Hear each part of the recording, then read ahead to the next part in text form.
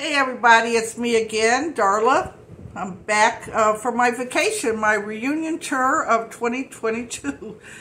I had a great time. Went to a lot of places that I wanted to go, seen a lot of people. I'm sorry, my eyes keep watering. But yeah, my just a highlight of my trip.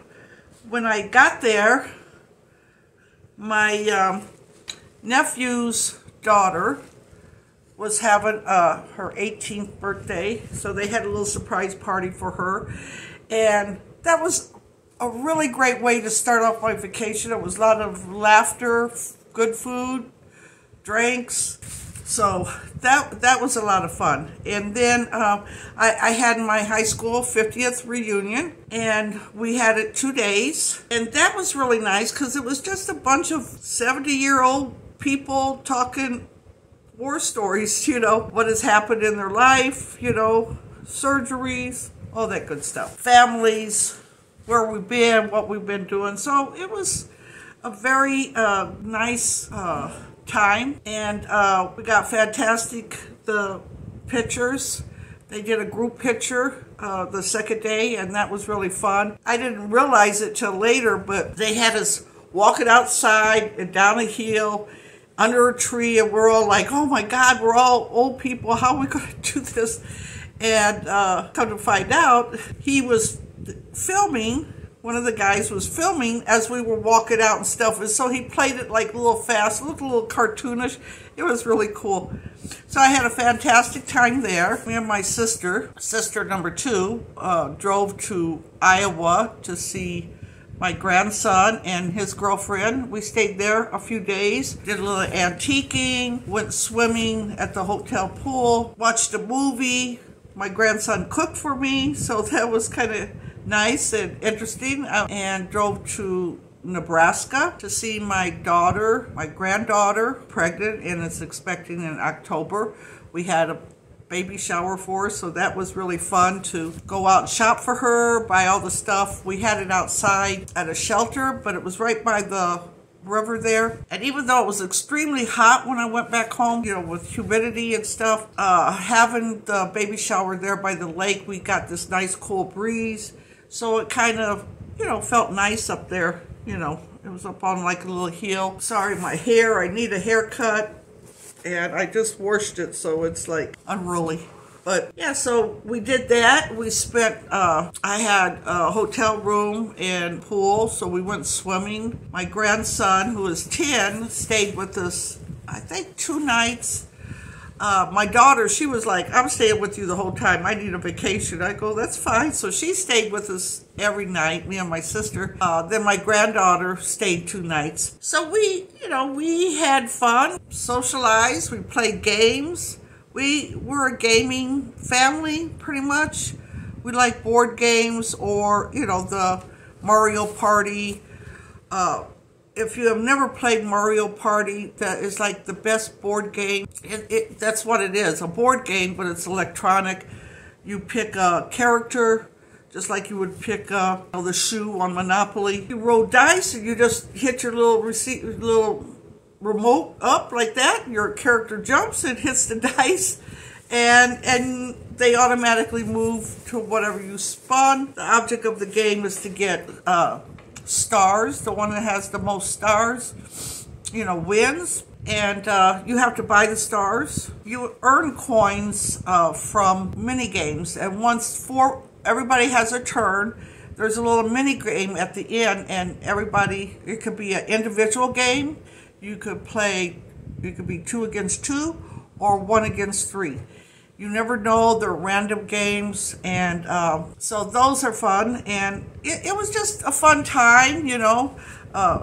Playing board games is always fun, and laugh, and you know, oh, what, you're cheating over there? How'd you get that, you know? So it was a lot of fun. Then we had great weather. I mean, the weather for driving, we had a little rain in Iowa. It was gone in no time, so I was appreciative of that, you know, driving, two old ladies driving. You don't want to be in any kind of rain. Even though when I left Las Vegas, right after that, I guess they had all kinds of rain and floods, and they said it rained every night, thunderstorms, lightning, and really loud. So I missed that, and east, I missed it there too. Once we got back from Nebraska, I stopped again at my grandson's, because it's 6 hours from Nebraska to Iowa, and then from Iowa to my sister's is 4 hours. So we stopped at my grandson's place again. We went out to eat. That gave us a little break in that 10-hour drive. And we got home, and then we pretty much waited for my baby sister to come that week, that Friday. She came. We went and picked her up at the airport. The next day, we, all four of us girls, went down to southern Indiana to a family reunion. And that was fun because we have an auction every year, and people bring, it could just be stuff they made, or it almost looked like a yard sale, some of the stuff we had out there. They either made it, or they bought it, or they brought it from home. And we have an auction. We start off with a quarter. But, some stuff get up to $5 or $8, And we have a lot of fun. And I filmed all that on my GoPro, and I haven't edited that yet. But I'm going to be going through that. I think I got a lot of good clips of the family. We just have a great time doing that. Calling out for stuff and trying to outbid somebody else for an item, I got to see a lot of people, Then we went, me and my baby sister, while we were down in southern Indiana, because most of my family are from southern Indiana. So that's where a lot of them are buried. So we always try to stop down there and maybe see graves and, check out the grave sites, see what's going on. Well, I had a great-grandma I wanted to find and a great-great-grandma I wanted to find. One was on my dad's side and one on my mother's side. One on my dad's side was a great-grandma, his grandmother. And based on my mom's diary from that time, she died in, I want to say, 1944, something like that. My dad went to the funeral, and my mom quoted, posted that in her diary at the time. So I was real excited to go there because I always get a real good vibration when I'm at the gravesite, especially if I know, like this, I knew my dad, maybe my mom was there, some of my other ancestors were there. So it always gives me such a good feeling to have my ancestors' spirits, I guess, around. So, I had kind of looked up the graveyards and seen where they were and put it in my GPS, right? So I'm driving and we see the cemetery. Now these cemeteries, they're out in the boonies, okay? There's just cornfields around them. Sometimes there's no houses around there. And all of a sudden there's a cemetery there. And so this is how it was. We turned down a little dirt road or a little gravel road. And the first road into the cemetery I missed. And I was like, my sisters, you missed the road. Well, they're kind of hard to see until you're up on them almost, because they're not used that often. These are old graveyards, and they may have people still being buried there, but some don't have current burials. So the roads, even though they upkeep the graveyards really well in Indiana, the roads to them, they're kind of hard to see unless you actually see it straight forward, and then you can see the tire tracks. We passed the first road, and I said, well, I think there's an opening down there. So we go to the second one, we pull in there, and I just kind of parked the car. And as I was looking over, it was a fairly good-sized graveyard. And I was looking over the graveyard, I would just get out here and start walking. Usually that's what we do. And I looked down at the graveyard right there, and there was great-grandma right there. I had stopped right by great-grandma. Oh, teary-eyed now, thinking about it. And of course, I started crying. My sister started crying. I said, there's great-grandma right there. So we got out to make sure. That was her and her husband. And the stone looked pretty good. I mean, it looked like somebody had set it up on marble. Next to the grave was a little baby grave headstone. And it had a lamb. Her name was Sophia. Now, when I got back to the hotel and looked up the information on Ancestry, yes, that was her daughter who had died when she was 2. Now, I had no information on this little girl, just her name. So off of the tombstone, I got when she was born and when she died. That's why sometimes these are very important, because you only get so much information on the internet if people have put the information out there. So, there's a site called Find a Grave. People volunteer, they'll go out and they may take pictures of a graveyard and they may list 20 names around their family, put dates and deaths and births and like that. But they're mainly doing their family. As an example of this, years ago I was researching for a graveyard. And when I looked it up, it looked like there was only about 35 people there. Well, one of the names was Mayfield. So I was like, okay, Mayfield was here. When I actually went to the graveyard was enormous. But who had put this on Find a Grave only put their family, and of course mine fell in that little area they were, researching.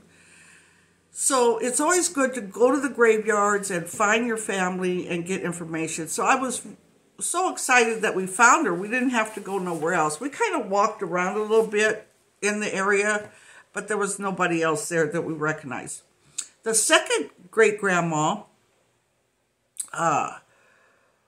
we come up to a little grave. It was a very little grave, very old grave, and there was a couple houses kind of close to it. I mean, the graveyard just kind of went in their backyard almost, That's how close the houses were. I, once again, parked. I found a tombstone with a name on it of my grandma. And so I took a video and a picture, and it was already, in Indiana, a lot of times they get a lot of that rain. And a lot of these graveyards are by ravines. They're little creeks, or I seen it was my grandmother's child. And they were all buried there, but that was the only tombstone I seen. On Find a Grave, it could have been several years since they had that picture in there. But I was glad I was able to document it before it's destroyed and falls into the ravine.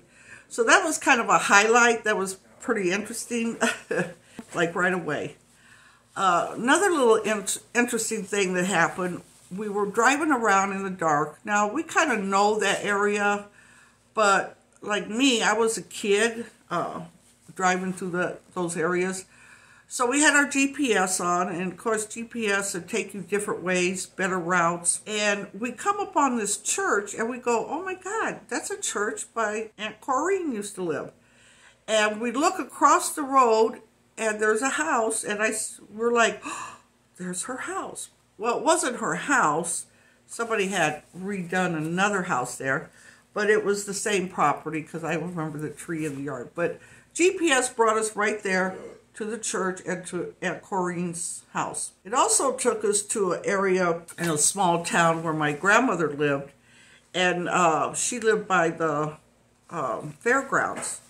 And when we used to leave her house and come out on the main road to head home, she would stand on the back porch, and she could see us around the curve there to head out, and she would stand there and be waving at us. And so GPS brought us to that area that we used to see Grandma. It was so crazy, and it was kind of eerie that it was like the spirits were guiding us. From there, we ended up going to Michigan. I spent time with my my friend's sister, and we had a great time. Drove me around the little beach area and showed me all what has been developed.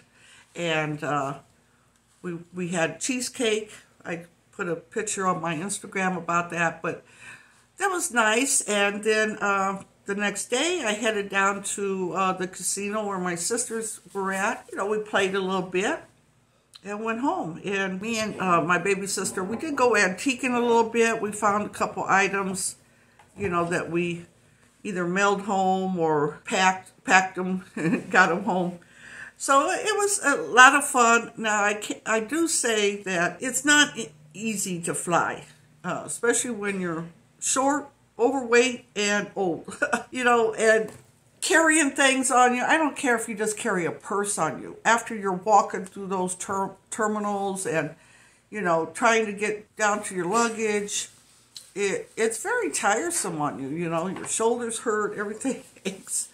So it was good to get home. I give out a shout out to my son and Bill for coming and getting our luggage and helping us and my sister, because we were like wore out by that point, you know, flying and going through time changes. That was the extent of my tour.